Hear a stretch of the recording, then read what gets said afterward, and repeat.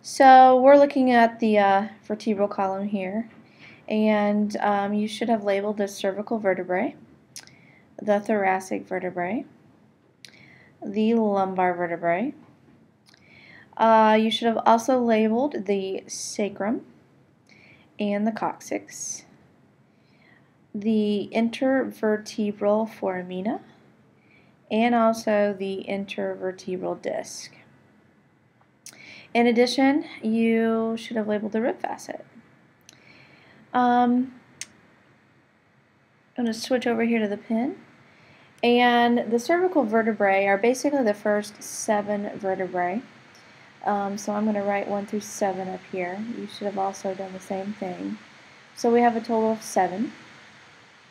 And they actually they name them. For example, this would be C1, C2, C3, and C4, and it would go on like that. The thoracic vertebrae, we actually have 12 of them, and it's numbers 8 through 19. So we have a total of 12. And the thoracic vertebrae, these are actually the vertebrae that are attached to the ribs. And the rib is actually attached about here, the ribs. And they actually articulate or move right here. This actually forms a little joint at the rib facet. And the white that you see is actually cartilage. Your lumbar vertebrae, if you notice, are the largest of all the vertebrae, which makes sense because, you know, they bear the weight of your body, so that's why they're larger. It's also true that this is where we see a lot of the back pain and injuries because they do bear the weight of the body. And so a lot of back pain originates from the lumbar vertebrae, which you actually have 5 of these, and we're looking at numbers 20 through 24 for a total of 5. The sacrum is actually 25 through 29, but the difference between the sacrum versus the rest of the vertebral column is that the vertebrae is actually fused, and we have a total of 5 fused vertebrae. The coccyx, or your tailbone, is actually also considered to be vertebrae, but there are 4 fused vertebrae down here, and we're looking at numbers 30 through 33. So, all in all, you have 33 vertebrae. 24 are not fused, but then you have 9 that are. Looking over here, I want you guys just to understand that your spinal cord runs right along this area here.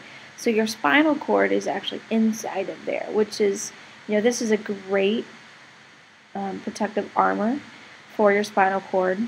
And then these intervertebral foramina, they're actually holes, they're spaces, and what happens is, you know, your nerves branch off of the spinal cord and come out. And so if this hole gets compromised, if it you know, decreases in size, we can have a pinching of our nerves. So sometimes, you know, our disc, which this is your cartilage, your disc, this is actually made up of cartilage, which is a type of connective tissue. You have cartilage all over your body, your ears, and in between all of your joints and your nose. You guys know that. But sometimes the cartilage or the disc can bulge out and actually bulge out into this space, and that can cause nerve pain. These nerves can be pinched, that can cause pain. And whenever your vertebrae slip, or, you know, they move this way or this way, your muscles in your back will actually start to pull on the vertebrae to get it back into alignment. So now, not only do you maybe have nerve pain, but you might also have back pain because of muscles constricting, and so you've got both things going on, which is not fun at all if you've ever experienced back pain. Chiropractors, they believe that if all of your nerves are able to come out of these spaces and we don't have any pinching of the nerves, that the nerves are able to communicate to all of the organs of the body, and so basically your body's going to be in homeostasis or better homeostasis. So that's why chiropractors are so adamant about routinely going and having your spine aligned. So we have all of these nerves able to communicate to the various places of our body. Another thing that I want to mention is that you're actually a little taller in the morning than you are at night. And that has to do with the cartilage in between your vertebrae. As you go throughout your day, you kind of press down on the disc, you become a little dehydrated, and so the disc actually gets smaller as the day wears on. So if you're driving really late at night, you might get out of your car, go inside, you're going to lay down. Overnight, all of these discs, they kind of poof back up, and so you get in your car in the morning, and you might actually have to adjust your rearview mirror because you're actually a little taller from, let's say, your sacrum, up to the top of your vertebral column. Not very much. You're only talking maybe some millimeters there, but it's enough to notice, especially with the rear view mirror. So that is your vertebral column, and I believe next we're going to move on to the sacrum and the coccyx. So here we go. It's a better view of our sacrum and our coccyx. So things that you were supposed to label on here. Definitely should know that this is your sacrum bone, and from here down, this is your coccyx or your tailbone. And you should have also labeled the sacral canal and the sacral hiatus. You also need to know the difference between the front versus the back. This is the front, meaning if you were standing in front of a skeleton, looking at the skull, the face, this is what you would see, this view. If you walked around to the other side or the back of the skeleton, this is what you would be looking at. And I always think of the back of a dinosaur with, the spines. Something worth noting here is that the spinal cord actually continues on down into this canal. So even though, your vertebrae kind of ends here, these are still fused vertebrae, but your your spinal cord continues to go on down through that canal. All of these holes that you see too, in bones, wherever you see a hole, that's just basically a place for nerves and blood vessels to be able to travel through that bone to get to where they need to go. So that is your sacrum and your coccyx. And now we are moving on to, I believe, the pelvic girdle. Now, unfortunately, this is a different view than what you have, but I think that you guys can hopefully figure things out based on the difference between what you're seeing here and what you have on your paper. You were supposed to label the coccyx, which on my view you can't see, but that again is the tailbone. As far as the coxal bone, you're looking at basically the pelvis, and the pelvis is made up of your two coxal bones. So you have one here and one here. Your sacrum, and then hiding is your coccyx. Can't see it on here. But basically this big bone right here, okay, this is your coxal bone.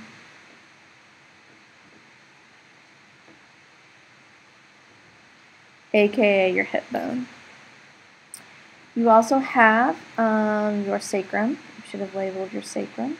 So basically, you know, this is your sacrum bone.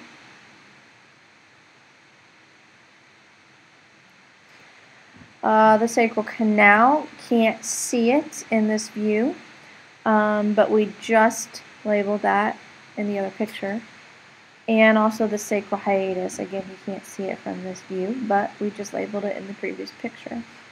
The symphysis pubis, on your piece of paper, you're not able to actually see it, but we can see it in this view. And so I'm just going to go ahead and highlight that, the symphysis pubis. This is basically a piece of cartilage, and it's found in between the two coxal bones. The pelvic brim, again, I said on your picture you can't see it, but we can see it in this view, and it's basically this bony chamber. And during labor, the baby has to be able to fit through this. So if the baby's head is too big, then the female is not going to be able to deliver naturally. She's not going to be able to have a vaginal birth, so we're going to have to do a cesarean section. Pubic arch, said to add in a line, but the pubic arch is basically this area here. The sacral promontory, on your piece of paper it says can only see on skeleton, cannot label, but we can see it on this view. So I'm going to go ahead and highlight that. The ilium, this area of the coxal bone is classified as the ilium, so I'm going to go ahead and also highlight that. Which, by the way, if you're looking at a male versus a female pelvis, women typically tend to have wider, more flared pelvises, and that's to do for the baby as well. You know, the baby has to be able to fit through here, and that's why we're wider. Women just have a bigger pelvis than a man. The acetabulum, or acetabulum, a lot of kids kind of make up their own pronunciation for that, is here. And basically, this is the socket. This is where the femur is going to fit in to the coxal bone. I'm going to go ahead and label that.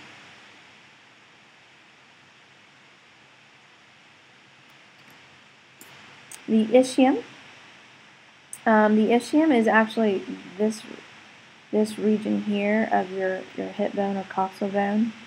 And then the region closest to, I guess you can consider it your pubic area, is the pubis. So this is the ischium area. And we have the pubis area.